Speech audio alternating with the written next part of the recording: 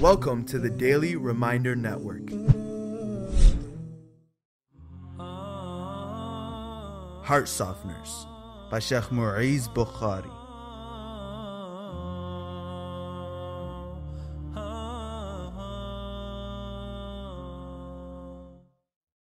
Brothers and sisters and the viewers of the Daily Reminder Network, Assalaamu Alaikum wa Rahmatullahi wa Barakaathuhu. Bismillahir Rahmanir Rahim. Alhamdulillahi Rabbil Alameen. Wa usalli wa usallimu ala ashrafil anbiya'i wal mursaleen. Nabiyyina wa habibina wa qurrati a'yunina Muhammad ibn Abdullah alayhi wa ala alihi wa ashabihi afdalu salati wa atammu taslim. Amma ba'd. All praise and thanks be to Almighty Allah subhanahu wa ta'ala, who is our creator, sustainer, nourisher, protector and curer. We ask Allah the Almighty to shower His choicest of blessings and salutations upon our beloved Prophet Muhammad sallallahu alayhi wa sallam, his family members, his companions and all those who tread upon his path with utmost sincerity until the day of Qiyamah. My dear brothers and sisters in Islam, sadly we have drawn very close to the end of this beautiful and blessed month of Ramadan. Allahu Akbar. So at the very outset of tonight's talk, I wish to express my sincere love for all of you all and the brothers and sisters viewing this video, that I love all of you all for the sake of Allah subhanahu wa ta'ala, and that I ask Allah subhanahu wa ta'ala, just as how He united us here in this world for His sake, that He should unite us in the gardens of Jannah with our beloved Master Muhammad sallallahu alayhi wa sallam. Ameen. Insha'Allah ta'ala, for tonight's heart softener, we will be touching on al-afu.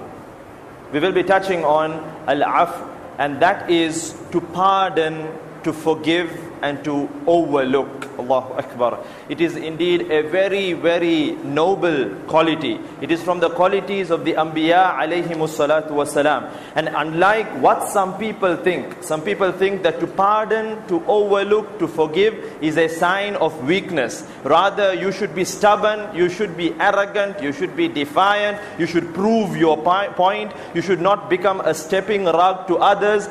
This is a wrong mentality. Rather, we should turn towards forgiveness. We should turn towards pardoning others, because this is from the sunnah of our beloved Prophet Muhammad sallallahu alayhi wasallam. And likewise the Anbiya alayhimus salatu wasalam, the Sahaba ridwanullahi ta'ala alayhim ajma'een. Allahu Akbar.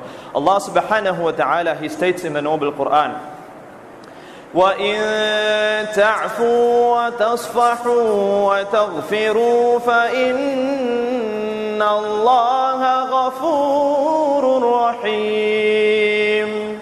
That if you pardon, if you overlook, if you forgive, then indeed Allah subhanahu wa ta'ala is the most forgiving, the most merciful.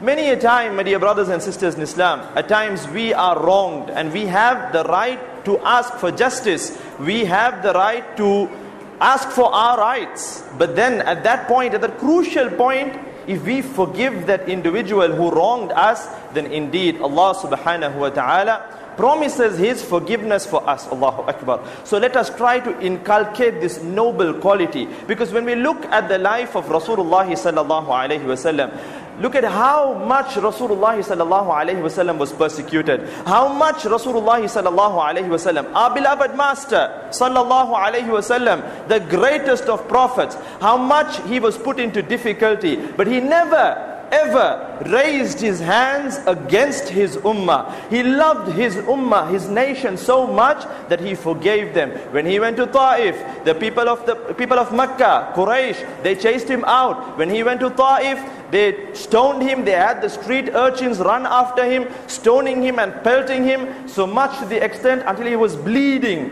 Blood was running down his body. His shoes were clogged. Allahu Akbar. The angels come down asking him, shall we crush this town using the mountains? But what did Rasulullah sallallahu alayhi wa sallam say?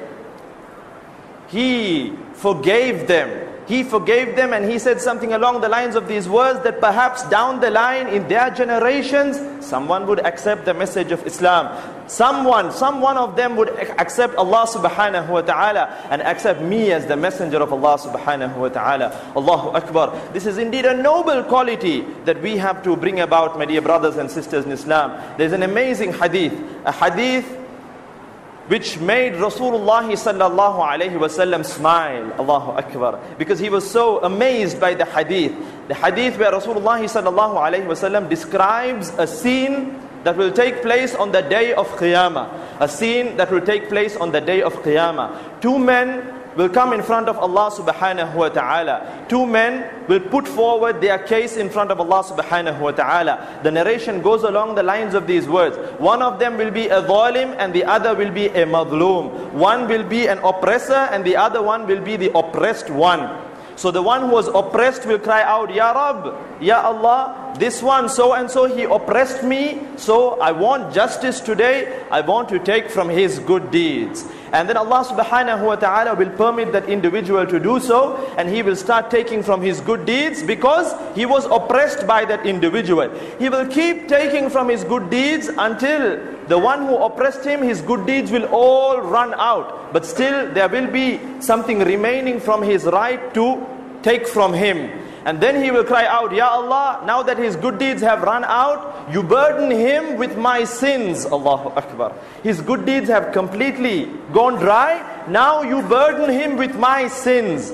And then Allah subhanahu wa ta'ala will say to that individual, the one who was oppressed, look towards Jannah. Allahu Akbar. Then that individual will look towards Jannah. He will see Jannah with all its grandeur, with all its beauty. He will see the palaces. He will see the rivers, rivers of milk, rivers of wine, rivers of pure sweet water. He will see the orchards of Jannah. He will see the beautiful fruit, the trees, all of the beautiful scenes of Jannah. And then Allah subhanahu wa ta'ala will say to that individual, the one who was oppressed, the one who has the right to ask for his rights, he will say to him, this is for you, this Jannah is for you if you can pay the price for it. If you can pay the price for it, then Jannah is for you. Then that man will say, Ya Allah, how am I to pay the price for such a beautiful place? How am I, what have I got to pay for Jannah? Then Allah subhanahu wa ta'ala will say, you have what it takes to pay for Jannah. You have what it takes. The man will say, no, I don't have what it will take to pay for Jannah. Then Allah subhanahu wa ta'ala will state, if you forgive your brother, if you forgive the one who oppressed you, then that is for you. Allahu Akbar. Immediately, that slave of Allah will cry out, Ya Allah, I forgive him. I forgive him. The records are clear. There is nothing between me and him. Allahu Akbar. And then Allah subhanahu wa ta'ala will say unto them, He will say unto the one who is oppressed, you can hold the hand of your brother and both of you all can enter Jannah. The one who oppressed and the one who was oppressed. Look at the mercy of Allah subhanahu wa ta'ala. The minute we take upon this quality, my dear brothers and sisters in Islam, this quality is the quality of Allah subhanahu wa ta'ala. When Allah the Almighty sees that in a slave of His, Allah the Almighty will say that I am more deserving to uphold that quality upon my slave. Allahu Akbar.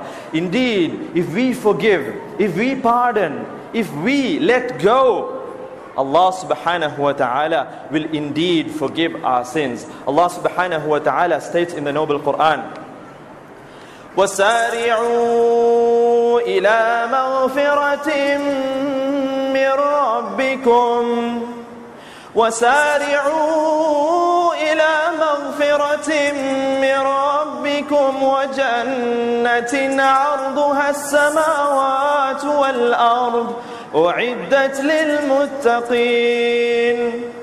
Rush to the forgiveness of your Lord. Run to the forgiveness of your Lord. إِلَى مَغْفِرَةٍ مِّن رَبِّكُمْ وَجَنَّةٍ, and run towards a garden عَرْضُهَا السَّمَاوَاتُ وَالْأَرْضُ. The real estate the square footage of that garden is the 7 heavens and the earths. Allahu Akbar. Run towards such a garden. أُعِدَّتْ لِلْمُتَّقِينَ. It has been prepared for the people of taqwa. Allahu Akbar. It has been prepared for the people of taqwa. Who are the people of taqwa? الَّذِينَ يُنْفِقُونَ فِي السَّرَّاءِ وَالضَّرَّاءِ وَالْكَاظِمِينَ الْغَيْظَ وَالْعَافِينَ عَنِ النَّاسِ وَاللَّهُ يُحِبُّ الْمُحْسِنِينَ. The people of taqwa, they are those الَّذِينَ يُنْفِقُونَ فِي السَّرَّاءِ وَالضَّرَّاءِ. They are the ones who spend in ease and hardship. وَالْكَاظِمِينَ الْغَيْظَ. And they are the ones who restrain their anger. They are the ones who control their anger. And وَالْعَافِينَ عَنِ النَّاسِ. They are the ones who pardon others. Allahu Akbar. They are the ones who overlook others. They are the ones who forgive others. Wallahu yuhibbul muhsinin. And Allah subhanahu wa ta'ala loves the doers of good. Allahu Akbar. In another place, Allah subhanahu wa ta'ala states, وَأَن تَعْفُوا أَقْرَبُ لِلتَّقْوَى. That for you to forgive, for you to pardon, it is very close to taqwa. It is almost as if it is like this with taqwa. It is so close in proximity to taqwa. And that is why Allah subhanahu wa ta'ala states that أُعِدَّتْ لِلْمُتَّقِينَ. It has been prepared. Jannah has been prepared for the people of taqwa. If you want to become from the people of taqwa, then pardon, then forgive, and overlook the faults of others. Allah subhanahu wa ta'ala states again in the noble Quran, وَلْيَعْفُوا وَلْيَصْفَحُوا أَلَا تُحِبُّونَ أَن يَغْفِرَ اللَّهُ لَكُمْ وَاللَّهُ غَفُورٌ رَحِيمٌ. Let them pardon, let them forgive, وَلْيَصْفَحُوا, and then let them overlook. أَلَا تُحِبُّونَ. Do you all not like it, or do you all not love if Allah were to أَن يَغْفِرَ اللَّهُ لَكُمْ, that Allah subhanahu wa ta'ala should forgive you all?